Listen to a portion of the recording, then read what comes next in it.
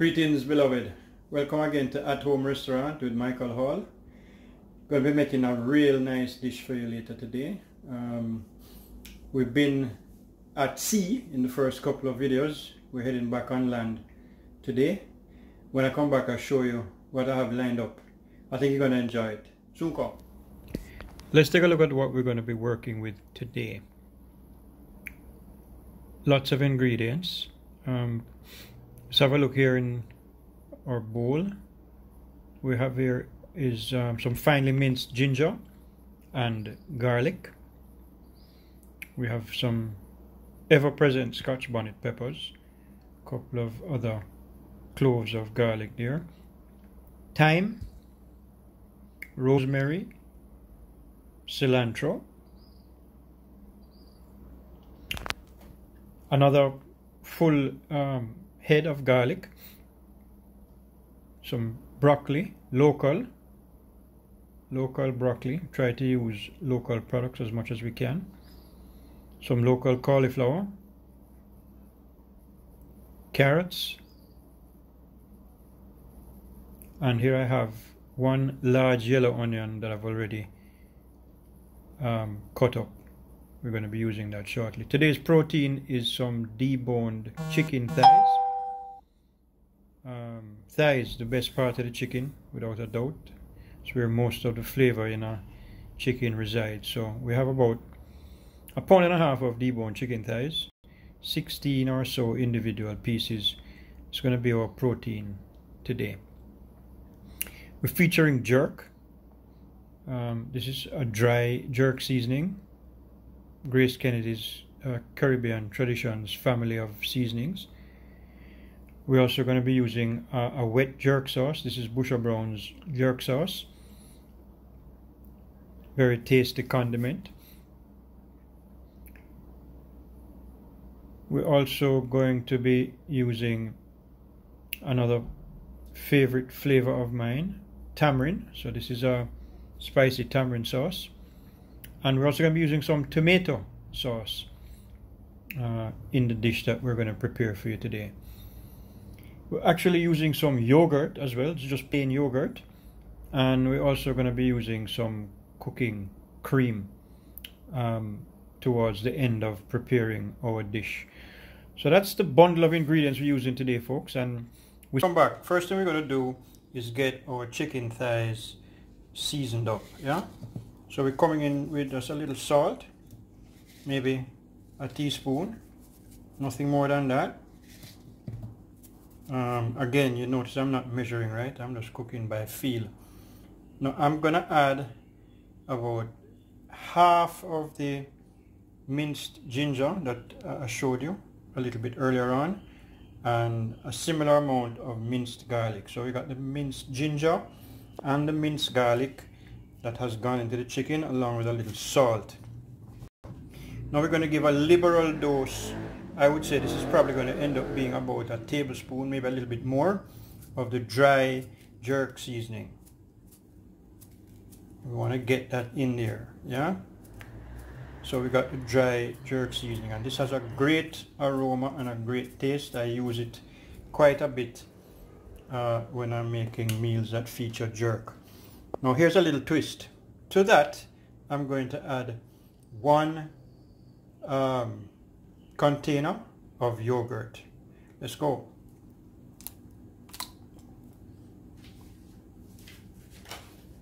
Yeah, you guys must be saying, what the heck is going on here? Don't worry.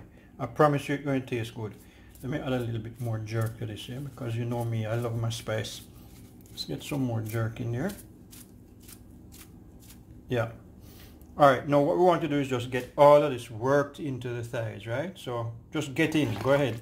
Use your hand. Make sure everything is fully coated.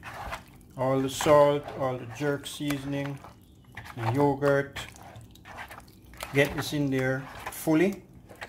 And once we have everything incorporated, we're going to set this aside for maybe about half an hour, just to let everything soak in, marinate properly. And then when we come back, we'll put the whole meal together for you. Soon come back. Folks, I showed you the veggies that we're going to use, and I've kind of just prepped them ready. We're going to actually roast these off with some nice aromatic herb. And so what I've done is I've taken 2 large carrots, washed them, cut the tops off, washed them. You notice I haven't taken off the skin. I haven't peeled the skin. That's where all the nutrients in all the veggies are. So I've left the skin on. And I'm just going to give this a nice liberal coating of oil. I'm using canola oil. So I'm just going to make sure that there's enough oil on the foil to keep the veggies roasting nicely. Now to the veggies, I'm just going to add some fresh thyme. Just going to add some fresh sprigs of thyme all along the roasting tray. I'm also going to add some rosemary, and I'm going to add just some whole cloves of garlic. You know, I haven't even taken off the skin, and that's just going to let all the flavor from the garlic is going to be released once the heat in the oven hits it, right? So here's my fresh garlic.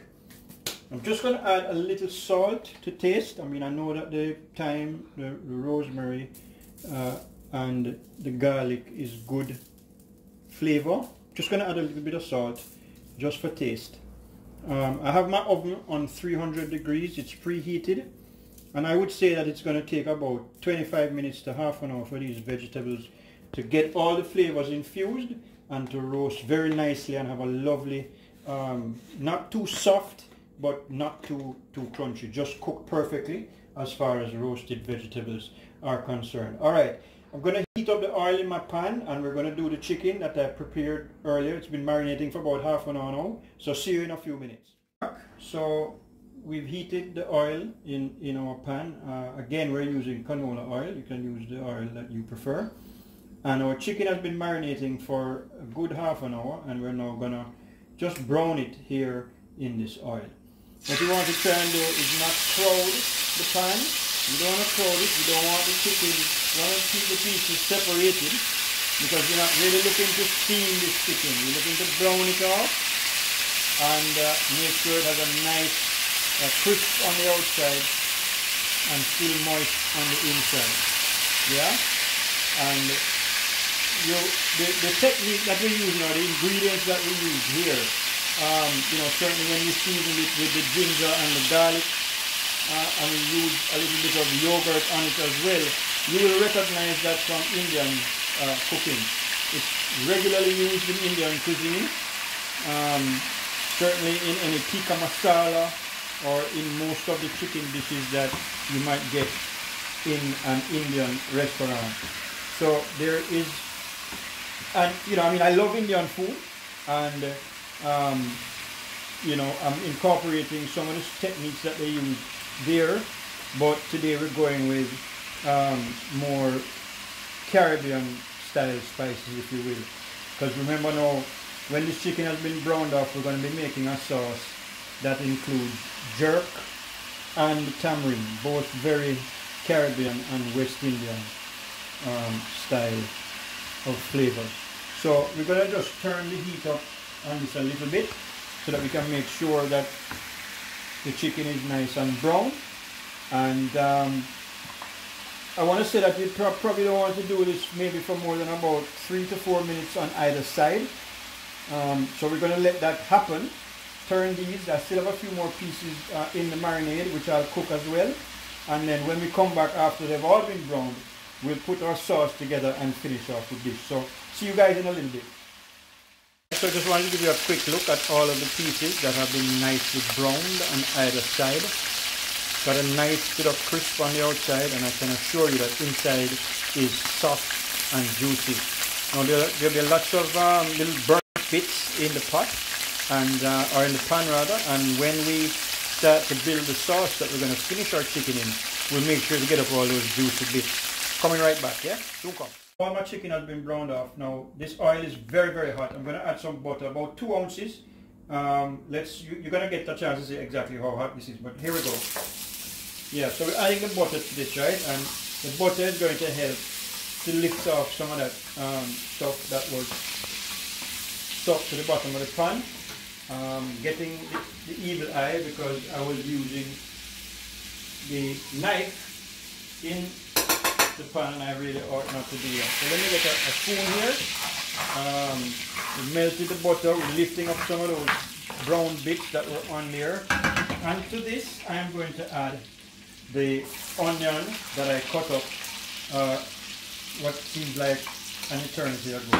So we have the onions in here. We're going to sweat these down. These are also going to release some liquid that's going to help to get up all those bits of flavor that were stuck to the pan. And we're going to do these onions until they become soft, translucent, and they start to get a nice golden brown color. Now because the oil was so hot, that's not going to take very long. So we're just going to make sure that all the onions get coated in that lovely, all the remnants of that oil and the butter that I just added. There's tons of flavor in there already from the chicken that we just browned. And once these onions have been sweated down properly, nice and soft, translucent and brown in color, we're going to come back and add the rest of our ingredients to complete the sauce. So come back. Alright, so you can see our onions are nice and sweated down, nice and brown in color. The oil is still nice and hot, that oil and butter mixture combination. I've gotten up all the bits of flavor from the bottom. And what I have here now is the remainder of my minced ginger and garlic, which I'm going to add here. All of it, just get right in there. We get the minced ginger and garlic, we incorporate that. This is literally going to take about 30 seconds, no more than that, to release all of their flavors into the onions and oil. No more than 30 seconds. Once those have released, what we're going to add will be some more of the dry jerk seasoning. Remember, we're using Grace Kennedy's jerk seasoning under their Caribbean brands series of powdered seasonings. So we have the ginger and garlic in there. Now we're going to go for about 2 teaspoons of the jerk seasoning, and we're going to let that incorporate. And that might be a little bit more than 2 teaspoons, but who cares? This is literally going to take a few seconds to be incorporated. No more than that. We're just going to get all of that dry jerk seasoning incorporated. Wish you guys could smell this. It smells amazing. Alright, so now that we have the aromatics and the dry jerk seasoning in here, what we're going to do now is add the liquid, which is going to make us bring our sauce down and gather all the flavors that we want. So here's some tomato sauce. Here is some, if I can get it out of the bottle, here is some tamarind sauce. Liberal amounts, because that's a lovely flavor, the tamarind. And last but not least, here is some of the liquid jerk sauce. Again, nice liberal amount. Let's incorporate all these.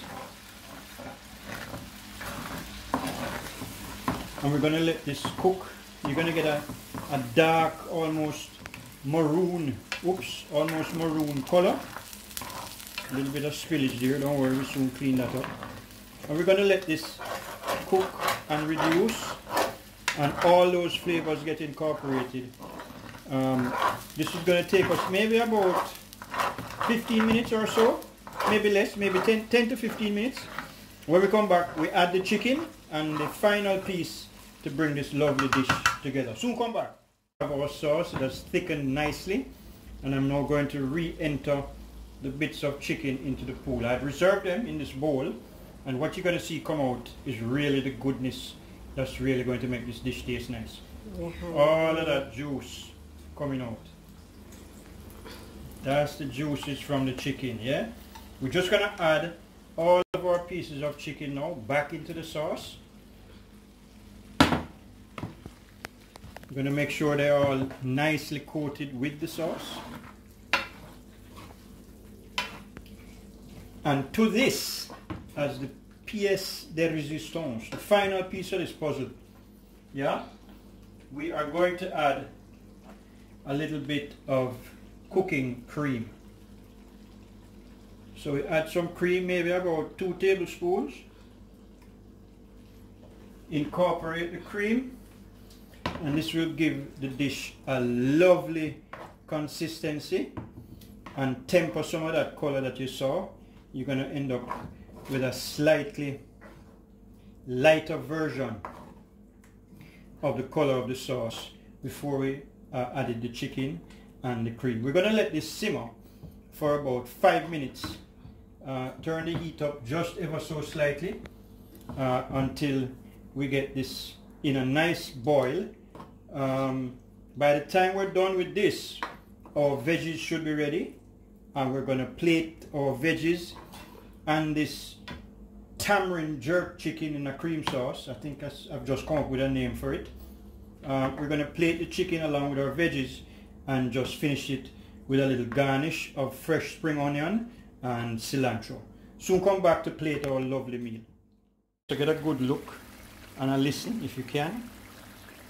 These are our boneless chicken thighs in a jerk tamarind cream sauce, just simmering down, almost ready to be plated. And we soon come back and show you the finished dish, because both Colleen and myself are just waiting to dig in and enjoy this. Soon come. We're getting ready to plate. My veggies are nice and roasted. I'm just going to plate the veggies on one end of my platter. And nicely roasted carrots. I can smell the rosemary, the thyme and the garlic. Smelling really good. Those are my carrots. I got my cauliflower here. Cauliflower and broccoli. Both nicely roasted. They still have a good bit of crunch. Not too soft, but definitely not hard. They're definitely cooked, yeah? So let's just get the veggies in the plate. Cauliflower, broccoli and carrot. I'm going to just make sure we try and plate this as nicely as we can. I've got to tell you one thing, boy. You know, if I hear people say if you can't take the heat, stay out of the kitchen. This kitchen is hot. Anyway, we're having fun bringing these dishes to you. Alright, so there's our veggie medley. Cauliflower, broccoli and carrots. Now I'm just going to turn this around so that we can get our chicken, tamarind jerk chicken in a cream sauce. We're going to just plate that now, right from the pan into the platter. These pieces of chicken are unbelievably soft and tender. I can guarantee that they're just going to melt in our mouths when we eat them. Colleen can barely hold the camera because she said it just smells too nice and looks even nicer. So this is our jerk tamarind chicken in a cream sauce. Remember, we used a lot of ginger and a lot of garlic. We used jerk seasoning, tomato sauce, tamarind sauce and jerk sauce as well. I'm going to now get as much of this juice as I can on the top and into the platter. We want it to be nice and juicy. You get all the drippings from the pot. Get it all over the chicken. Yeah, here we go. See that rich color? Alright, now we're going to just garnish with a couple of Scotch bonnets on either end, and we're also going to finish it with some fresh cilantro and some green onion. So, Colleen, zoom in on that and let them see it. Here you have it, folks. Roasted vegetable medley with boneless chicken thighs in a creamy tamarind and jerk sauce.